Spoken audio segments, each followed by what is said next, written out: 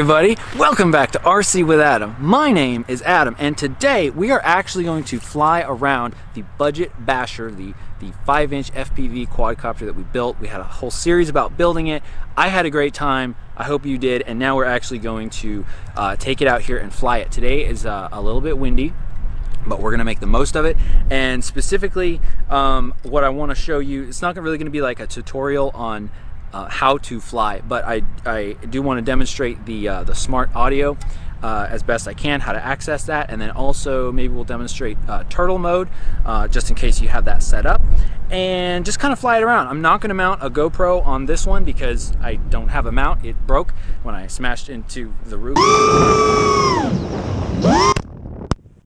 Actually the roof. Anyway, and so right now what we're just going to do is get the flight footage from the just straight from the camera, from the DVR, and that way, I mean, that's more like what you're actually going to see when you're flying anyway. And that's a fact. But first, a word from our sponsor who provided me with this awesome custom hat.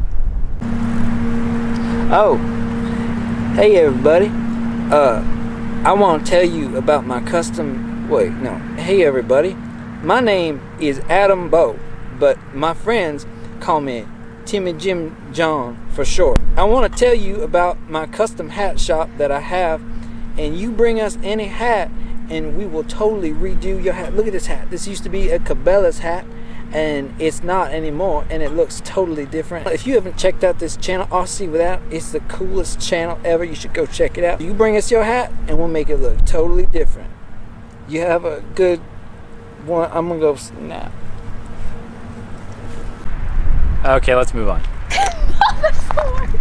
What we're actually going to do is we're gonna get this baby going. We've got a battery strap on here. I'm gonna be using 4-cell batteries. We've got a battery on our quadcopter here. I've got my radio. This is a FlySky FSI6X, and then I've got my goggles here. This is a Eachine Goggles 2. I don't really necessarily recommend these goggles because they're kind of old, and then you probably get something better. But that's what I got. So what I'm going to do is I'm going to turn on my transmitter.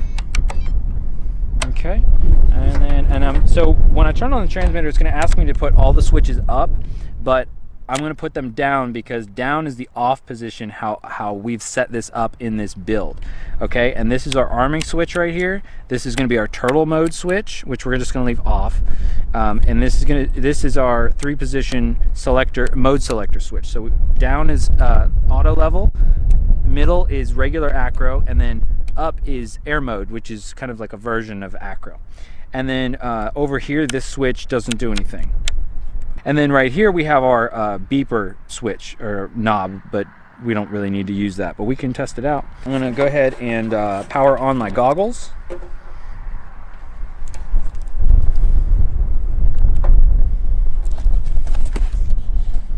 Okay, goggles are powered on. I have the battery so that the lead comes out forward, but your battery might be different from mine, and then it's going to kind of come through here.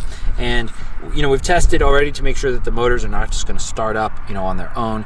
But just in case something crazy happens, I like to keep the propellers away from my face. I don't really necessarily want to have my eyeball like right here as I'm plugging it in, you know what I'm saying? So now that we have everything else on, I'm going to go ahead and plug this guy in. Okay, I'm going to set it down on the table. It's going to establish, like, you know, its level position and all that stuff. All the sensors can calibrate. So now we're going to take the quad, we're going to bring it way out here into the open, take it, put it out on the grass far away from people, and then we'll go back here and we'll do some test flights, because this is going to be your first time actually turning anything on. So the first thing we want to do, we're going to do a line of sight. Well, actually, let's see. So we do have a good video feed. So we have our video feed and we have our OSD. So the first thing that we want to do is we're going to do just a line of sight test. We want to check our auto level, make sure that it does what Tessa? What? Yes, Tessa? Tessa has a question. What, Tessa? Did you want your face or do you want this ignition? I will keep my face, thank you, but why don't you just film my hands because they're so beautiful. Yeah, you can be a hand model, remember? That's what you said. That's right, That's what your mom said, apparently. No, that's what you said. That's not what I said. No, you said I never said such a thing. Tessa thinks that my hands could be hands and mom. He said, this is his proud thing. He was like, oh, my mom thinks I could be well, she does too, you know, I mean, and then I was like, that's one thing I've always said about my mom. That's one thing I've always said about my mom. She has great taste in hands, I guess. Yeah. Anyway, let's continue. Okay, so we're gonna go ahead and arm it. It's in auto level mode. We're gonna bring up the throttle just a little bit. Again, this is not really a tutorial on how to fly, but so we're up, we're hovering. Left goes left, right goes right, back goes back, forward goes forward, and we got some wind that we're dealing with. But basically everything is working good. I'm gonna go ahead and turn it to acro mode, and we're getting acro mode. So I push the stick one way, and even when it goes back to center, the quadcopter holds that position. And air mode, same deal, nothing really going on.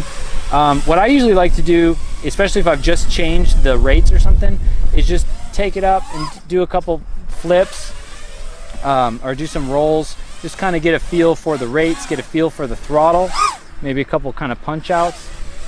It's really sunny right now, so it's hard to see it, and then I'm gonna go ahead, I'll just go ahead and bring it back into auto level mode and bring it down and land it just like that. Okay, so now we can actually, we'll get in the goggles and then we'll fly it around, test it out. I'll show you how to do the smart audio and then how to do turtle mode.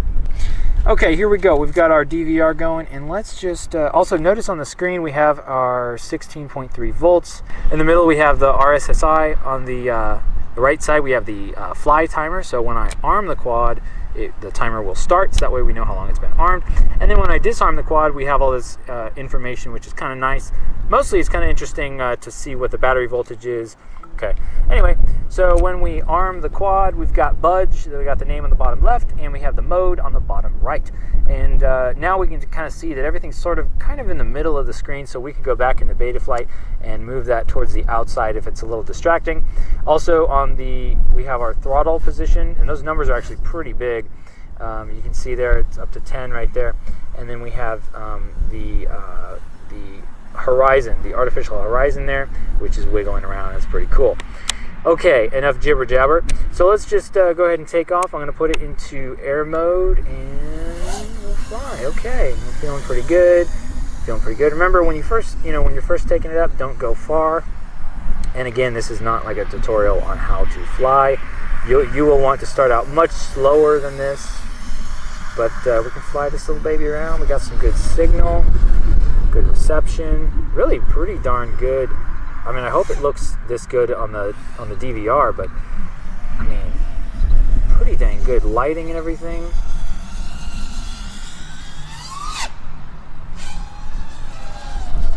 I'm gonna do a flyby, kinda. Yeah, this is pretty nice. I'm not sure how good the signal's gonna last if I go out over here, kind of behind these trees, but there I go. So look at that. Nice.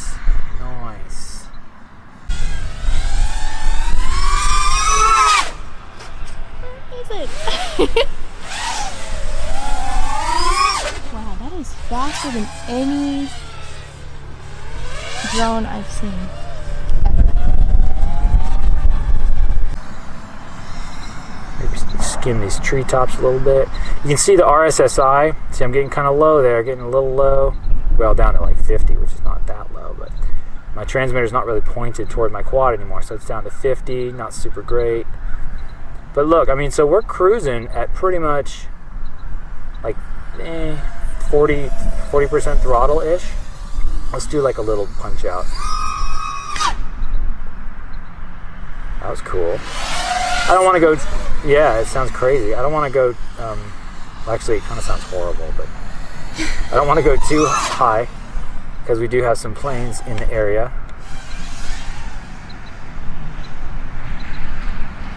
But yeah, this is awesome. This is like the coolest thing ever. Maybe we'll walk down here. Well, let's just see. Let's see if I can do a little closer in flying around these trees and stuff. These rates, they do feel a little squishy, but it's good for some smooth like flying, you know. But remember, just, you know, get used to, you know, play around with your rates. If they feel kind of weird at first, fly them a while. Fly a few packs and see how they feel.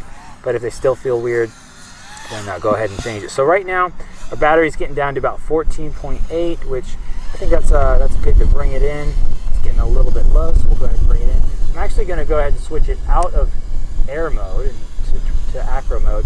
And that way, if we do have a hard landing or something, it's not gonna, the quad won't bounce around. The smart audio clip demonstration. All right. So what we're gonna do for the to get into the smart audio, we're gonna do throttle. So we're disarmed. We're gonna put throttle to the left and then pitch forward, and then we're gonna get into the OSD, the Betaflight OSD menu dealy thingy. Now what we want to do is we want to go into features, and then we're going to go into VTX SA for smart audio, and we're going to stick right into that. And then what we have here is we can change the band, and we can do this, go through all this stuff, boss cam B, boss cam A, and so you can use this to actually change all this different stuff. So like if I change the channel, and you can change the power and all this stuff. So if I did this right, if I hit set, it should go to a blank screen. Yep, there we go. And so we lost it, or well, we mostly lost it because we're on the wrong channel. So now I'm gonna, sorry, on my goggles here, I'm gonna scroll until we, oh, there we go. So we were just about on the right channel. So we were on this channel, and then we had to scroll to this channel. So that's how you can change your channel settings and your output power and all that kind of stuff through just stick commands. And we'll just hit exit. Ta-da! All right, so I put the quadcopter upside down as though we were flying, and then we kind of crashed and we fell upside down. And so in the goggles here, what I'm going to do, so say we're in like air mode. I'm pretty sure this will work in air mode as well as regular acro. So, and then what I'm going to do is I'm going to turn on the crash flip recovery, and then I'm going to hit arms, and you see it says crash flip. And then I'm not sure which way I'd want to go, but you can go pretty much anyway. And it will basically just power up that motor, and then you want to be sure to turn it off. I think you have to disarm and then get back up, and then here we are flying around like nothing ever happened. Now the thing about this is I don't really recommend using this like all the time, because you know, if you can't see your quad and check it out after a crash, you don't know what kind of state it's in. But if you get into a situation, maybe it's on a top of a building or someplace that you just can't get to, you may really need to use this. So that would be a nice thing to have, but not super necessary. Also, check this out. We have our beeper. If we can hear it, can we hear it? Can you hear the beeper? Probably not.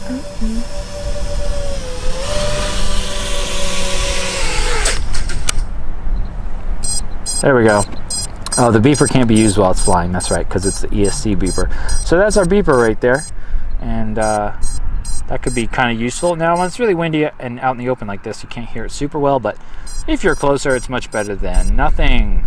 So there you go. Now we tested out our brand new quadcopter, and it seems to fly pretty darn well. Can't wait to put a GoPro back on this thing and get some awesome GoPro footage. And I showed you the smart audio and how to do the turtle mode thing. So if you guys have that enabled, then hopefully that was helpful to you. Thanks for watching, and I'll see you next time.